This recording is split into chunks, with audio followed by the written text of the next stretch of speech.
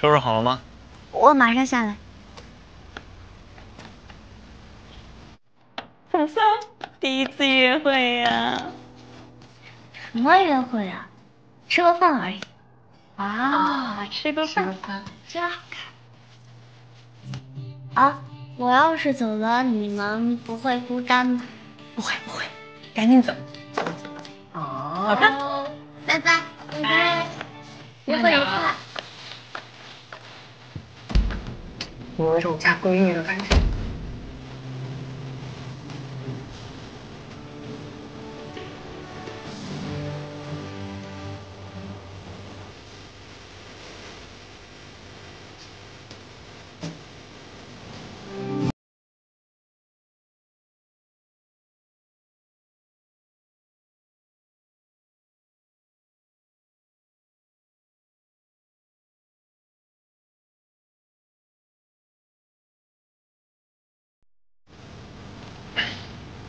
怎么了？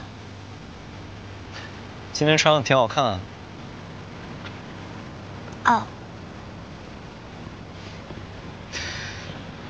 等会儿去我们上次那家餐厅吃饭，顺便介绍个人给你认识。还有人啊？等会儿见到你就知道了。走。我之前不是答应过你吗？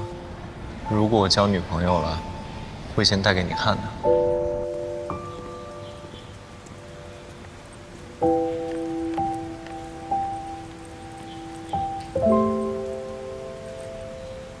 如果他有女朋友的话，坐副驾是不是不大好？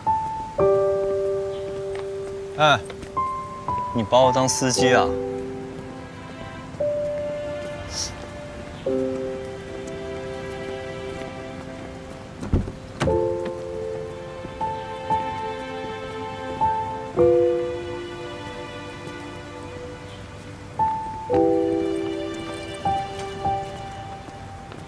系安全带啊！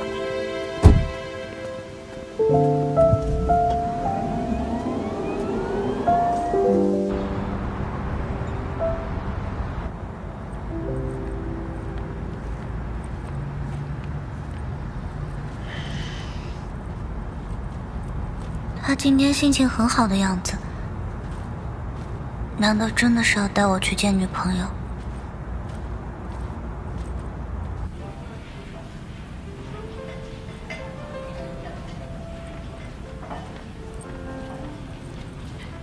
在哪？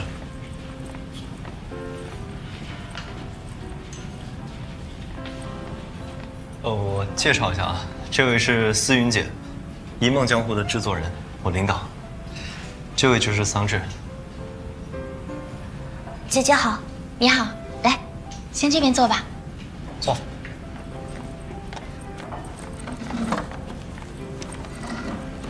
我之前去机场跟他一起接过你，还记得我吗？记得的。我啊，总是听小段提起你。听说你在医大念书。哦，对。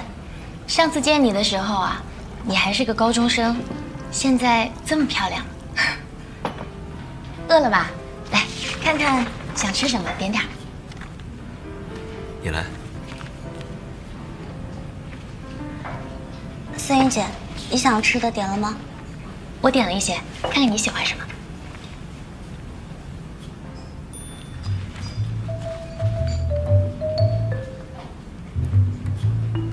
嘉许哥，你看看你想吃什么？啊，你和思云姐先点一下啊，我去下厕所。好。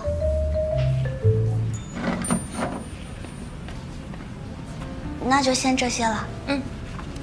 你好，谢谢。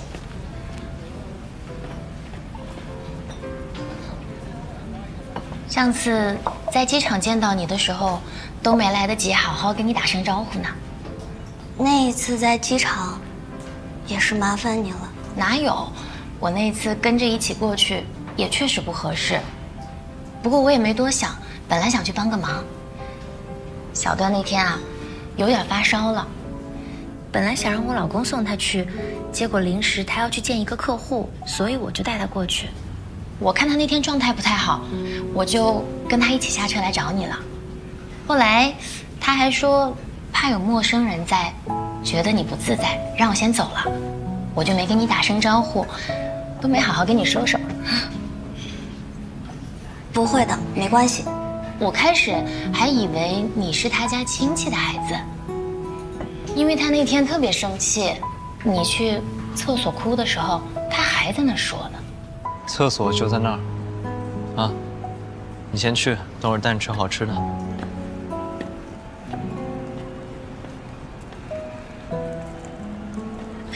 没事儿，我记得之前第一次见他的时候，他跟他哥在那里打闹，说哭就哭。以前可能最大的烦恼就是被叫家长什么的，但是刚刚看他憋着眼泪不敢哭的样子，还怪心疼的。小姑娘都是这样慢慢长大的，你别太担心了。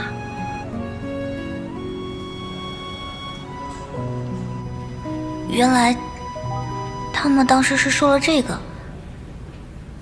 我居然以为他们在……怎么了？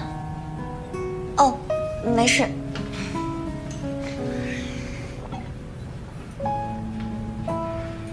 小段，他挺好的，年轻有为，长得又帅，最重要的是，从我认识他开始，他就一直是单身，也没什么乱七八糟的感情经历。说实话，我还特别好奇，这小子以后会找个什么样的姑娘啊？来，再喝点水。谢谢姐姐。哎，你们怎么来了？这不是今天说请大家聚个餐吗？刚好搜到这家餐厅不错，就带大家伙一块儿来了。段哥，这位是谁呀？谁呀？谁呀？介绍一下。朋友。朋友？什么朋友啊？他说的是朋友，不是妹妹。他以前从来都说我是妹妹，是亲戚家的小孩。小段，介绍一下，介绍一下。我朋友叫桑稚，在这边念大学。这位是迅哥，是我们中台部门的技术顾问，也是思云姐老公。李迅。迅哥你好。